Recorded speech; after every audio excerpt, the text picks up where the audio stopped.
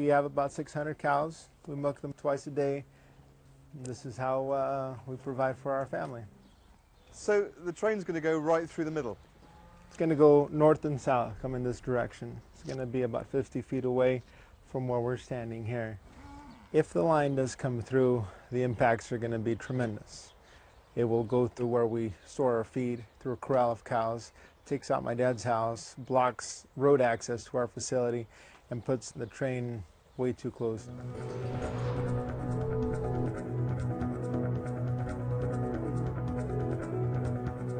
Creating the high-speed rail system here in California really is part of our growth strategy for the state. As we add the population of the equivalent of the state of New York, 20 million people over the next few decades here. Being able to connect the major metropolitan centers and tie them together with the Central Valley, which is the fastest growing part of the state, really will enhance our economic competitiveness and will have environmental benefits as well.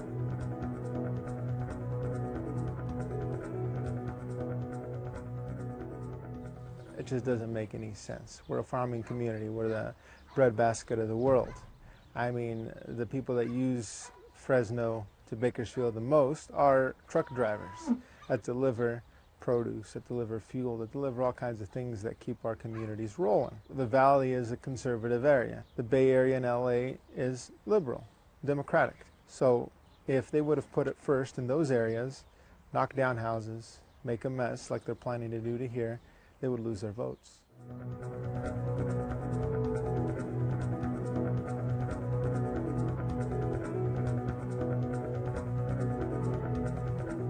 This is an investment. Remember, California is the 9th largest economy in the world.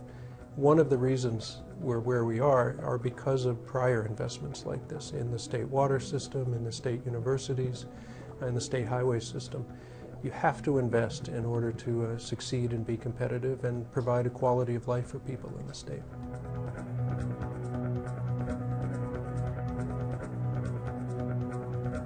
A big infrastructure program requires upfront public funding in order to then take some of the risk away from the private sector, and then they come in and play a significant role. I hear a high-speed rail line in my dad's native country of Portugal collecting dust and flies. So is it useful? Are people going to ride it? I mean, at the kind of numbers that they're talking about per ticket, it's impossible. It's impossible for it to be cost effective for people to ride that thing. It just does not make economic sense.